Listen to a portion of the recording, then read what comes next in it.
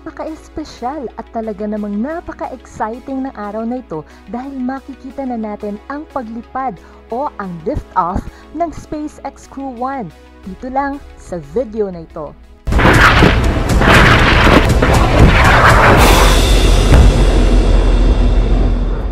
Hi and welcome to our channel. Ito po si Madam Info. Ang napapanood nyo ngayon ay ang tinatawag na suit up kung saan isinusuot ng mga astronauts ang kanilang spacesuit.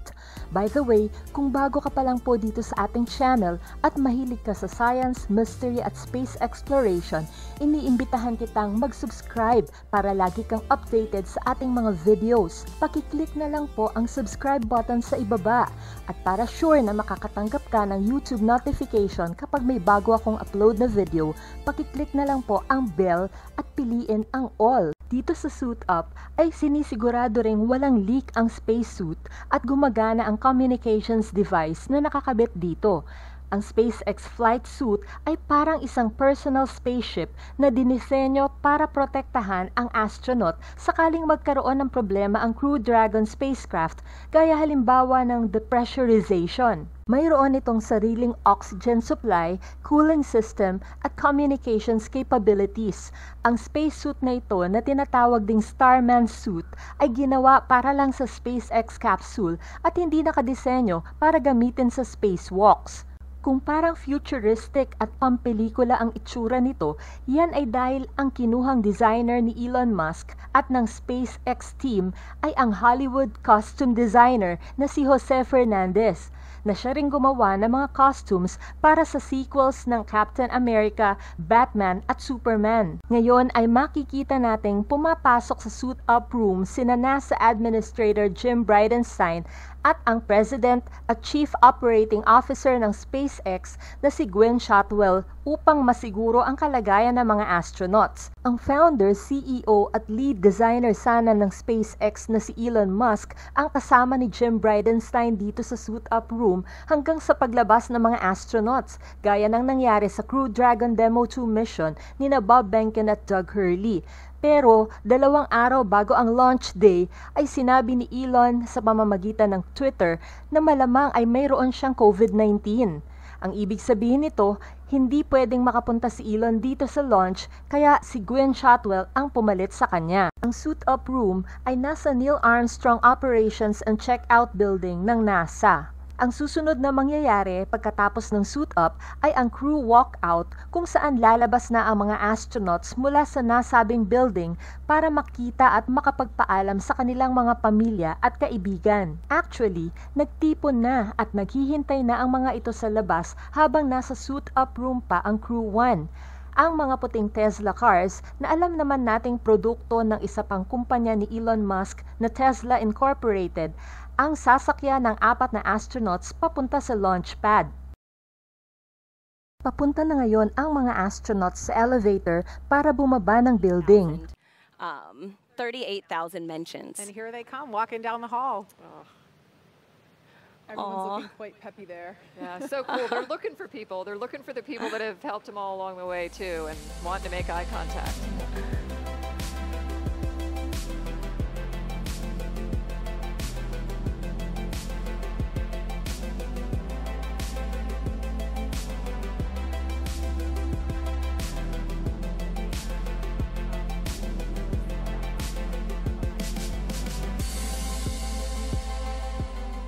Up. Oh, here they come. Here they come. The Crew 1 astronauts now beginning their journey to the launch pad ahead of this historic mission to the International Space Station.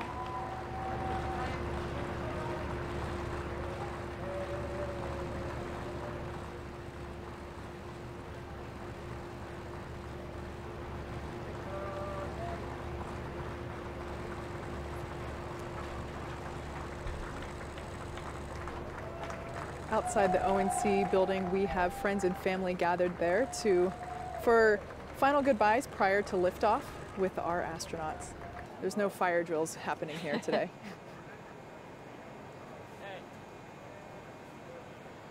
So Richie. You can hear just some ambient conversations between the crew and their immediate families.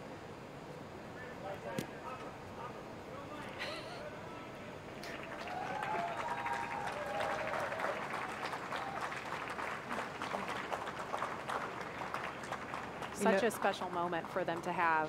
Very. This crew has said a couple of times that Soichi is the funniest one of them all, and that comes out here. Yeah, you can definitely Yes, see that. absolutely. Dumadako na tayo sa susunod na highlight ng launch day, ang transport to pad, kung saan dadalhin na ang Crew 1 sa launch pad. Hindi magkakasama sa iisang sasakyan ang apat.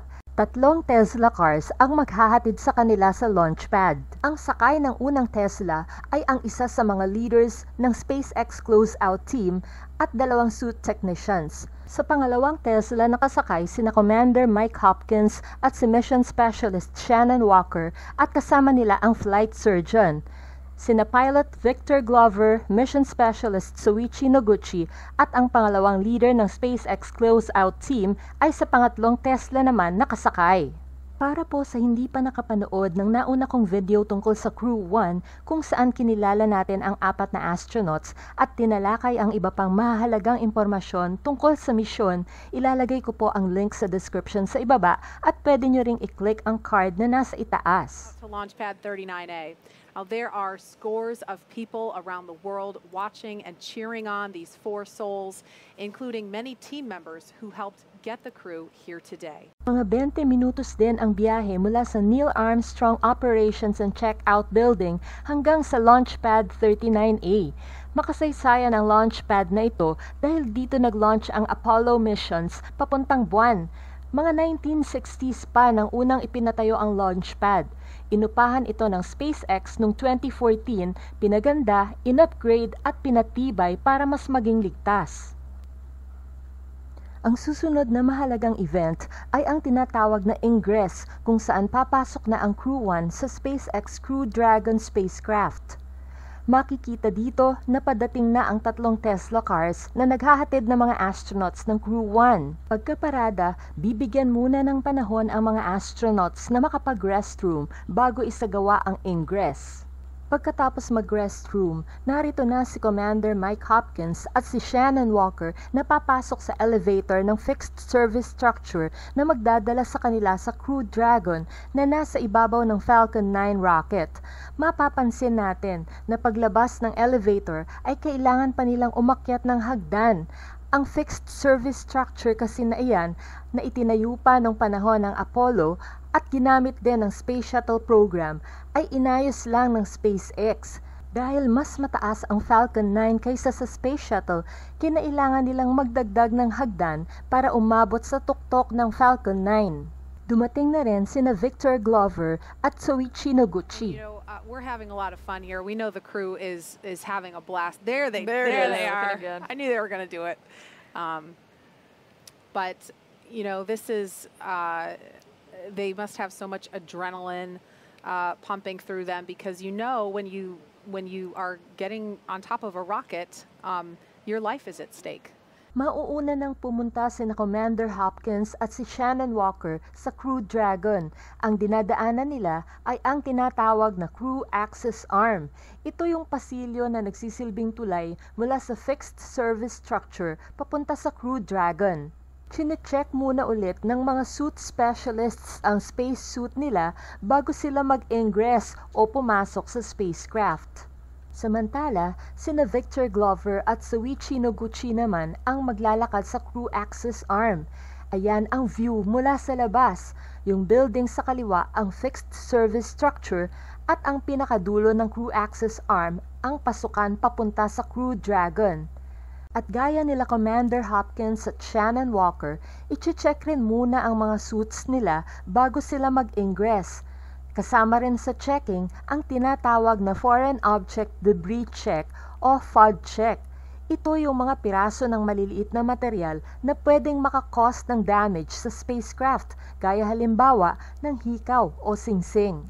Si Victor Glover na nga ang pinakahuling pumasok sa Crew Dragon habang ang 3 naunang crew ay maayos nang nakaupo sa kani-kanilang mga pwesto.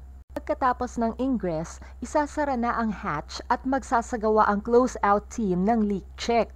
Ang close-out team ay nakatuwa ang tawagin ng ibang taga-media na SpaceX Ninjas dahil sa suot nila. Kung mapapansin natin ang numero sa likuran nila, ito ay tumutugma sa kung pang ilang steps sa procedure ang responsibilidad ng bawat isa. Sa leak check, nakita nila na nagkaroon ng pagbaba ng pressure sa loob ng capsule kaya kinailangan uling buksan ang hatch upang hanapin ang dahilan ng problema. Sa troubleshooting, nakita nila ang isang maliit na foreign object debris sa hatch seal. Tinanggal nila ito at nilagyan ng lubricant ang hatch seal. Hindi pa idinetalye ng NASA o ng SpaceX kung anong foreign object debris ang nakita nila. Mabuti na lang at maaga sila sa schedule na mga 10 minutes. Kung hindi, ay posibleng ma-scrub o ma-postpone ang launch dahil eksakto dapat ang oras ng liftoff na binabase sa posisyon ng International Space Station. Isinara uli ang hatch at nagsagawa uli ng leak check ng mga 5 minutes. Sa huling report ay tama na ang pressure sa capsule. SpaceX for Falcon 9 comm checks. And here comes the comm checks. Let's listen in. And go ahead for Falcon 9 comm check.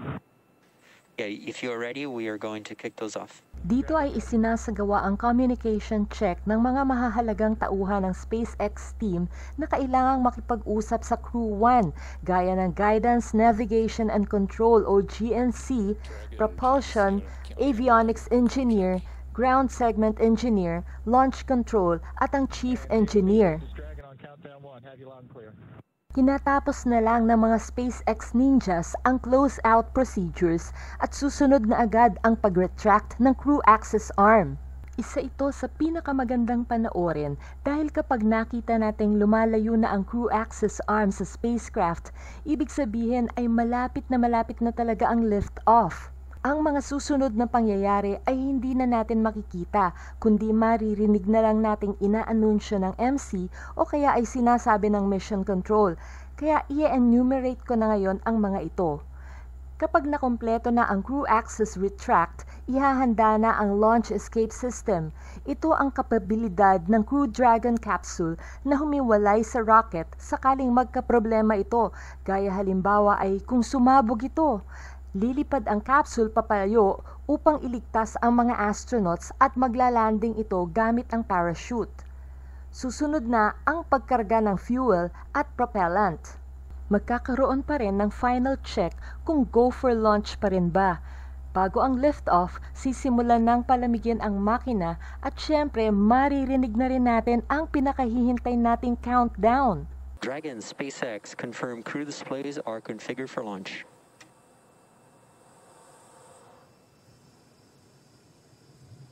And SpaceX, this is Dragon. Displays are configured for launch. Copy, Resilience. We're honored to have you as our crew as we begin operational missions to the ISS. Have an amazing trip and know that we are all for one. Thanks, Jay. And to all the people at NASA and SpaceX, by working together through these difficult times, you've inspired the nation, the world, and in no small part, the name of this incredible vehicle, Resilience. And now it's time for us to do our part, Crew 1 for all. Copy all. Thanks, Hopper. That was the voice of Commander Mike Hopkins confirming those crew displays are configured, and that T-minus 10 minutes was another check for the Falcon 9 launch commit criteria. It was checked by some computers. It was the last check of a wide variety of the Falcon system data to make sure we are go. From here on, we continue to count down. Liquid oxygen on the first and second stage as well. Now just a minute and 20 seconds until liftoff today. And as you can hear those sounds, like Soichi Noguchi said, the vehicle is alive. Coming up in 10 seconds, we'll look to hear that Dragon is in countdown and Falcon 9 is in startup. SpaceX, go for launch. SpaceX, this is Resilience. Roger, go. Go for launch, and at 37 seconds, the International Space Station flying over Kennedy Space Center. All for one, Crew 1 for all. Crew Dragon poised to go catch it.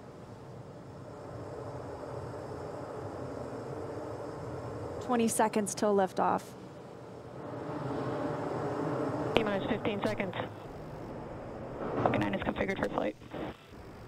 10, 9, 8, 7, 6, 5, 4, 3, 2, 1, 0.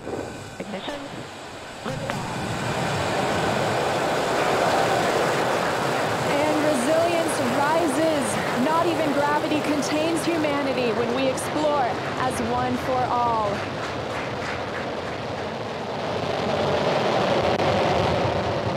M1E propulsion is nominal. That's the word we want to hear. Stage 1 propulsion is nominal. At matagumpay ngang nakapag-lift off ang SpaceX Crew 1. Into this historic mission flying crew on board Dragon and Falcon 9. Max Q. There's that call out.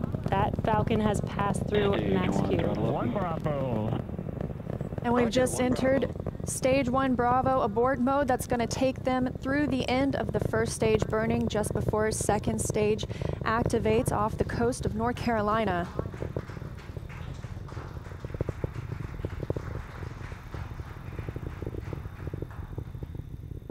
We've begun the throttle down in preparation for stage separation.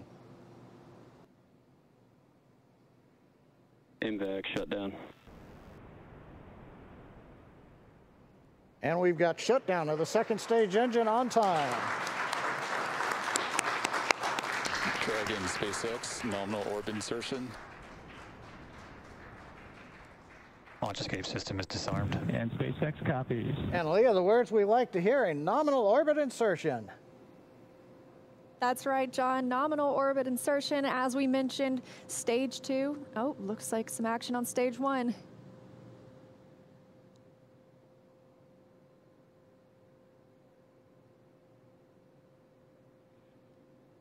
And I believe we've had a touchdown on the drone ship. We've got stage 1 has touched down on the drone ship in the Atlantic Ocean.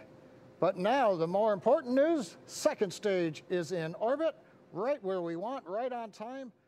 Matagumpay na nakapag-landing ang Falcon 9 first stage booster sa drone ship ng SpaceX sa Atlantic Ocean. Ang plano ay gagamitin uli ang booster na ito sa paglipad ng Crew 2 next year.